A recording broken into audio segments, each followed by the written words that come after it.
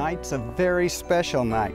We're in Peoria, Illinois, where we're covering the Miss You Can Do It pageant. This is no ordinary beauty pageant. It provides a literal platform for young girls with special needs to shine like the stars they really are. And we're giving you an inside look at the pageant, the contestants, and the last-minute preparations. Plus, we'll be here with our cameras for the final outcome. Stay with us. This is going to be fun.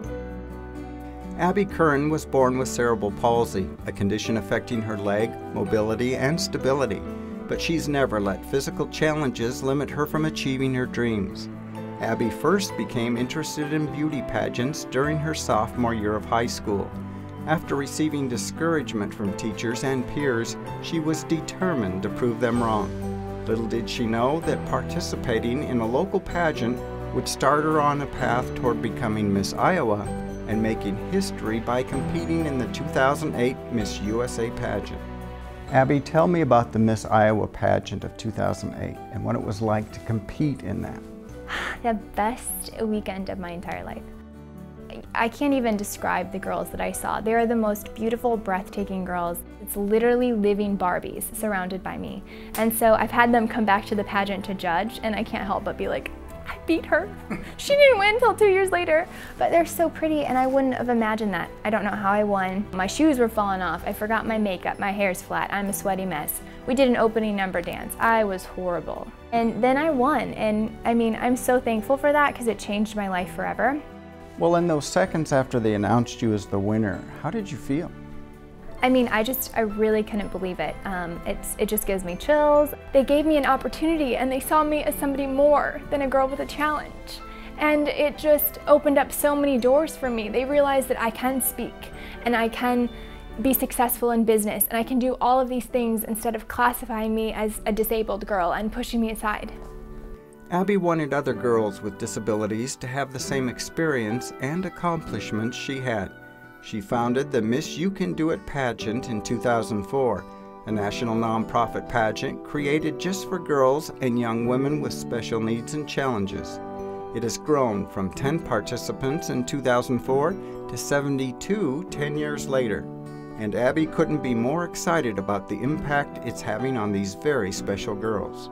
A challenge is one small thing, right? I have so many more problems besides my CP. That's only one of many. But I mean, it doesn't define who I am. Like, I walk the way that I do, but every day that I walk into school, I remind my professors and I remind my classmates that I am going to be the best nurse practitioner there is. And there is no reason why I can't take care of you better than anybody else can just because of the way that I walk. So I want the girls to see that maybe their speech is slower than the normal person, but that doesn't mean their brain is so much better than anybody else's, or their arm doesn't work as well as someone else's, but that doesn't mean that they can't be the next, President of the United States. What takes place during the day, kind of a summary view? Well, today they are at an amazing castle here, thanks to Dr. Soderstrom. They're going to be surprised by the Disney princesses. We have Snow White, Cinderella, Rapunzel, and Princess Anna, so they'll get to spend the day with them. I know that if you walk around downstairs, there are a bunch of our staff with goodie bags, which include stuffed animals, prizes, jewelry. They're going to do private interviews. They get their hair and makeup done for free. At the Civic Center tonight, they'll compete in casual wear, evening gown, onstage question, and everyone goes home with the crown, everyone goes home with the sash, and everyone goes home with a Build-A-Bear and a huge gift box. What are some of the more memorable moments that you recall from other pageants? Last year, a lot of the girls loved the opening number. They asked for it back this year, and I was so excited because their parents saw that they can walk and move by themselves. No parents are allowed on stage.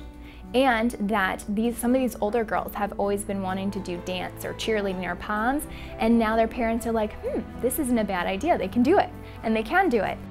Well, do you realize that you're a role model for all of these girls, and does that feel like a burden to you?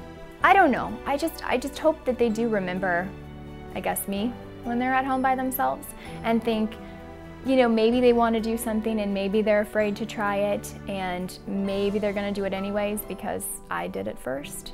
And I already broke the glass ceiling at Miss USA, so I'm just waiting for one of my contestants to tell me that she won a state title and she's going to Miss USA to take home the Miss USA crown. When we return, we'll meet two of the pageant's sparkling contestants.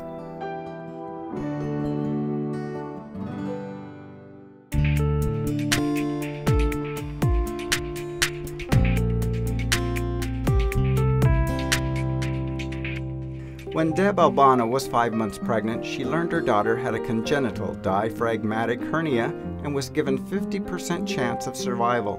Michaela's first few weeks of life were quite a struggle. When they tried to stabilize her in the first 3 weeks, she coded, and that was the worst day of our life. We were at Ron McDowell House at 5 a.m. and they called and said, "You better come on over because we're pretty sure she's not going to make it." Then they came in and said, the doctor did something and she's stabilized. So, but even after that, it was touch and go for quite a while. So she had a stroke. It affected the right side of her body, in other words, is what the stroke did. So she has delay on the right side. So with all of that, that is the only long-term effect she's had? Actually, Yeah. yes. Isn't that amazing remarkable? because, She was on numerous, She all was on- kinds of drugs I can't pronounce and all that stuff. And she was on oxygen for the first year of her life, and they were able to wean her off of that. They weren't even sure they were going to be able to wean her off the ventilator, and then they were able to. Well, with all of this diagnosed prenatally, did the doctors suggest abortion or talk about that? The doctor asked me when I was at an appointment with my mom if I wanted to go ahead with the pregnancy, and I said, of course, yes. Right. There's no, I've never, ever, no, she was already my baby. So, Mike and Deb, what's life like now for Michaela? You know, life is pretty normal for Michaela. We just call it slow motion Michaela, that's all. A lot of things that any other kid does. She loves to horseback ride, and she goes, or she's in dance class. And she was in the Special Olympics last year, so she has a very active life. Deb and Mike first learned about the pageant while watching a 2013 HBO special. They knew Michaela would love to be part of such an event. And now she's really looking forward to her busy day of pageant pampering and a night on stage. You've got a busy day scheduled today, so... Yeah. They're going to put makeup on you and make you all pretty? And make my hair and do everything. Doll you all up, huh? Except for I'm gonna walk on stage. Are you gonna wear a pretty dress? Yeah, I'm gonna wear 2 dresses. I'm gonna wear the honor dress when I go on stage, and I'm gonna wear the pink dress for the pageant. Deb, what is it that you're looking forward to most out of today? Oh, just to see her smiling, because when she smiles, she lights up the whole room, and it makes everything that we went through just worth it. Jason and Marie Mullins have been married for 9 years and have 3 children, but their first pregnancy didn't go as planned. They learned their daughter would be born with spina bifida. Without any consideration given to abortion, they immediately sought a specialist. Just days after Lillian was born, she endured multiple surgeries. They have continued throughout her life. Lillian's back was closed, a shunt put in her brain, and she's had leg and hip operations. But through it all, Lillian stays positive and lives the life of a happy 7-year-old girl. It's just kind of a normal part of our lives, I think. It's not fun, we don't enjoy it, but if it's to improve her life. And help. What's life like now for Lillian? Tell them a little bit about your life. I like to play with my Barbie dolls. I like to go on the computer. I like to color. I like to go to school. You love school. Yeah. Tell them what Mrs. Rhodes said about your reading. I was the top reader in my class, don't tell anybody. She was the top reader in her first grade class. Don't tell anybody though. So you've got braces and a walker that you can use, but why do you want to use those if you can use your chair?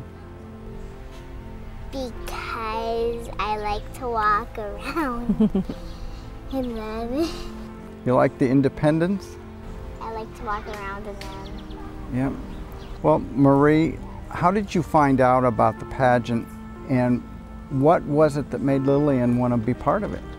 I remember I saw it on TV. Dad turned it to HBO. He's like, hey, check it out, Lily. This girl has a walker too. And so we were watching it and her jaw just kind of dropped. Mommy, I want to be in a beauty pageant. And I'm like, okay. And she's been excited ever since. What do you guys as parents hope that Lillian takes away from this pageant? Same thing we always try to teach her. You can do whatever you want. I tell her that all the time. I say, you have limitations, but you can adapt, and you know, you can do or be what you want to be. And this pageant is a wonderful opportunity for confidence building, making friends that kind of know the similar struggles, and that's what I would say. I think it's just an experience for I her would to find kinda joy say in. the same thing. You know, find out what she really mix of enjoys both. to do. But it's just more of a learning experience from her to find out what she really enjoys as a person. In a moment, we'll hear from the parents of two very special sisters.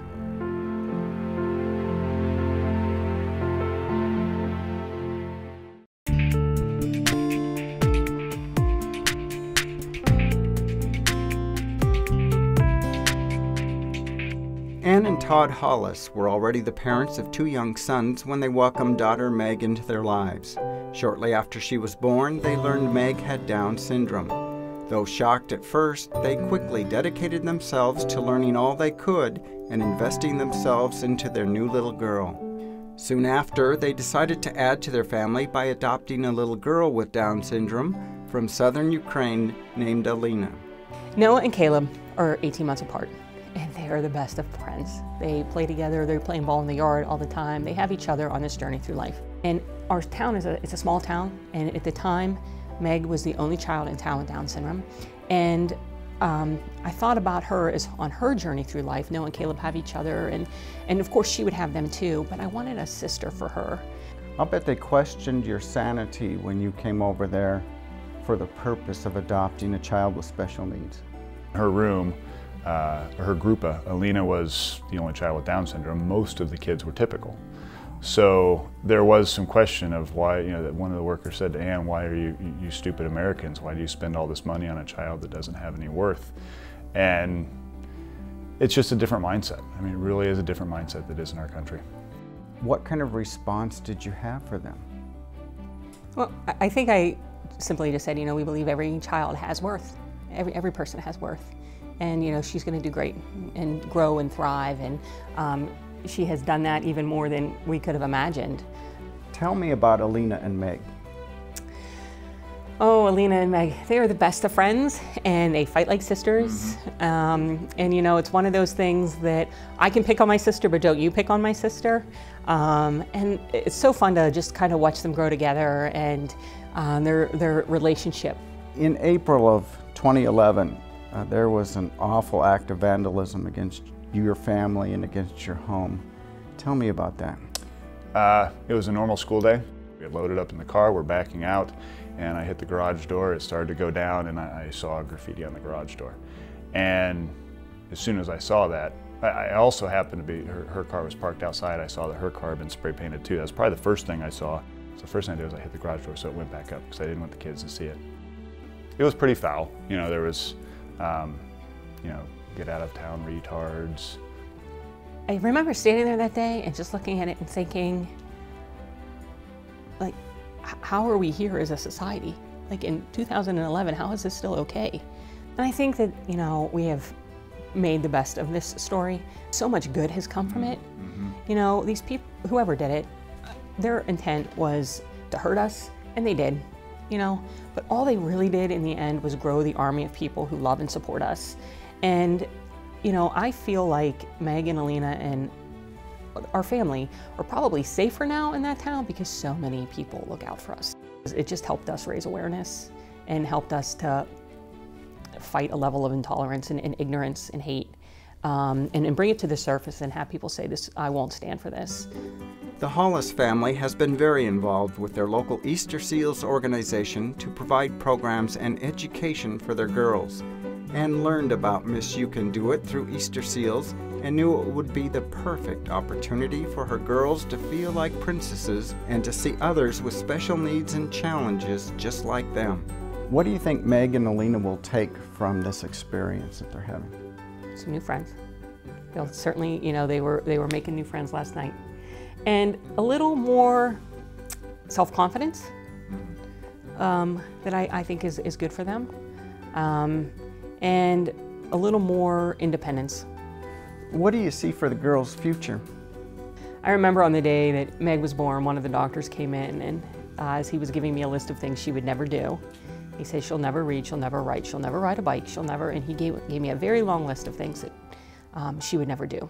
And his final words to me were, with a lot of hard work and some luck, these people can do things like greet at Walmart. And then he got up and walked out. And Meg reads at grade level, she rides a bike, she can write her name, and she's 8.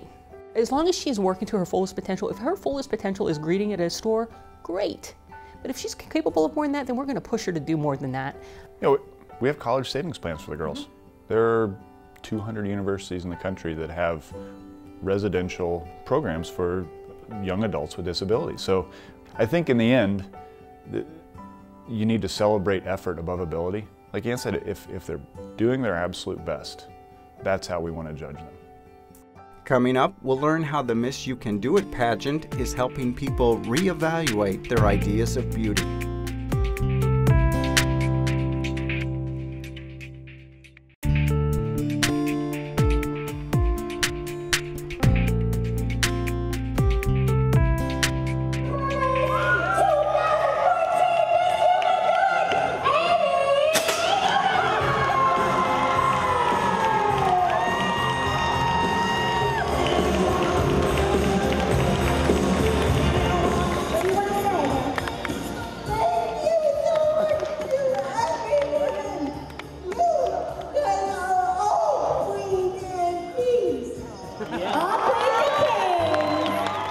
The Miss You Can Do It pageant is growing and helping more girls feel beautiful and confident in their own skin. It provides memorable experiences and encouragement for parents and their daughters who are often told what they won't be able to accomplish. Abby hopes the pageant is helping people reevaluate their ideas of beauty, both inside and out. They have an onstage question, and the girls are so smart and they're so beautiful from the inside out.